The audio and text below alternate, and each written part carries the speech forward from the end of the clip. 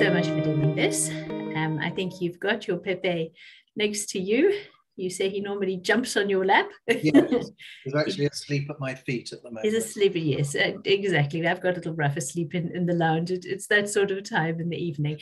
But no, it's what I'd love, Ernest, to hear is your journey with Pepe and George. When you got them, your decision for turning them plant-based. I remember when I asked you if I could talk to you, you said to me, well, there's nothing exceptional. There hasn't been huge changes in converting them, but I think everybody's journey is unique. And I'd love for other owners just to hear your journey. So yes, if you let me know about Pepe and George. Well, Pepe is 3.5, and I had him from a little puppy from a breeder. Before I understood the difference about breeders and rescuing and all this kind of thing. So I decided I would like to have a dog, and I got him from a good breeder, and he's very healthy and very fit. And certainly the plant-based diet has enhanced his health and his fitness as far as I can tell. Because apart from a recent episode about which you know, he's been very, very well his whole life, you know. Lovely. And when did you convert him to plant-based? Was it almost immediate? It was not entirely immediately. I was a new dog owner, having grown up with dogs and cats at home as a child, but then lived my adult life for a long time without a dog. I decided I wanted one, ended up getting two, but and so you know how it is. You look on the internet, you take advice. Everyone gives you advice for which you're grateful, but it's often conflicting or not straightforward. So I actually put him on raw to start with. Interesting. Once he was out of his puppy stage, and I could do that. Yeah. That he seemed quite well on that.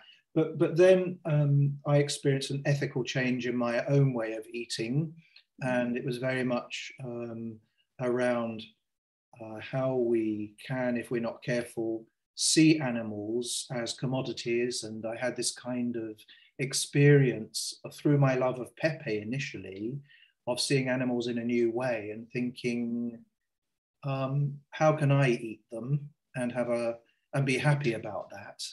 And therefore, if I'm not going to eat them, do I even want them in my fridge, or, you know?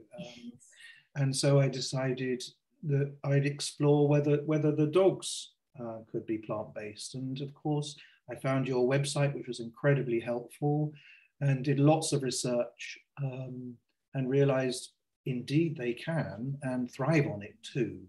So I then changed, and I can't quite remember.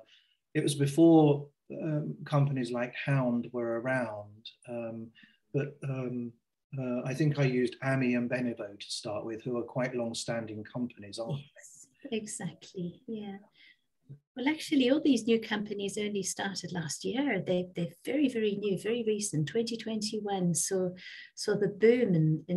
And I mean, the wonderful thing with you, Terry, is the fact that you do your research. I know you've sent me quite a few emails which have been so helpful, saying you've just noticed there's this new company or this new brand has brought out a food. What do I think of it? Which I love, because it then takes me in a different avenue. And from your experience, I'm sure you've noticed the boom last year, which has just been fantastic. Yes. Having the variety is a great thing. And I tend to like to mix up what I give the dogs, and so they get a great variety now. Yes. I think that's one of the reasons they enjoy it so much. You know? Absolutely, yeah. And when you did transition Pepe from raw to plant-based, was it easy for him? Did he like the food initially? I know it was Benevo and Amy, but did he take to it? He did. Good. And I'm afraid I didn't follow all the advice. Rather, like for myself, I went plant-based overnight. Yes, I confess I did too with my Right. little dog. I did exactly the same. I didn't follow my own advice because I didn't have advice then. Well, the penny dropped, and I thought I can't live any other way anymore. And I did the same with the dogs, I'm afraid. So when George arrived as a rescue, aged 6 months from Greece, from day one, I gave him plant-based, even though he had not had it before. And eventually with Pepe, rather than wean him onto it, I'm afraid I probably went against the best advice, and I understand why that would be good advice, and just started him on it immediately. But he was still quite young and pretty robust. He's a cockapoo, and I think they are, you know, I know they can be fussy about their food, but they can, exactly. Yeah. But he was okay. He was okay, and they both have been. Yeah. Good. I mean, we do give that advice, and obviously I always give it to owners who are transitioning, is to do it slowly, because it gets the gut bacteria used to build up the with that increased fiber. But at the end of the day, dogs really are scavengers, and their stomachs can cope with anything that's given to them. So we do have certain breeds that are far more sensitive with everything, with their behavior, with their skin, and with their digestive tract, and those need to be dealt with gently. But if your dog doesn't fall into that category, they actually can do fine with just going from one day to the next. Yeah. Stomachs like ostriches, one owner said to me, her Labrador has.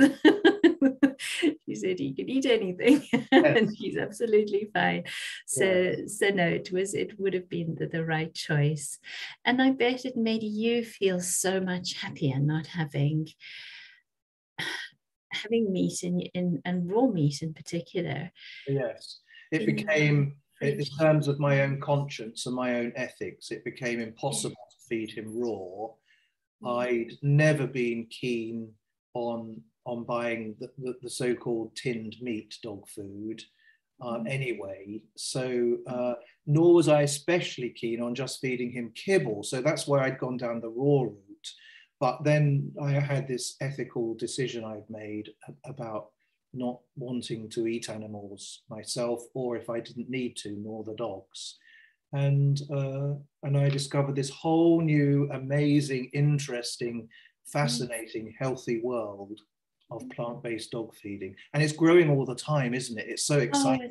It's just wonderful, because it isn't just as you say, a community of people, but it's actually the loveliest people. It really is. We all have our dog's interests at heart. Yes. And they're the most important out of all of this. But equally, we have a social conscience, and we want to do what's right, not just for our pets, but for the planet. So we're all very like-minded. And I think that's what's opened my eyes and gives me such pleasure, because I mean, we've both been taken out of our comfort zones, even doing this, Terry. I mean, you're a priest, I'm a vet. Yeah.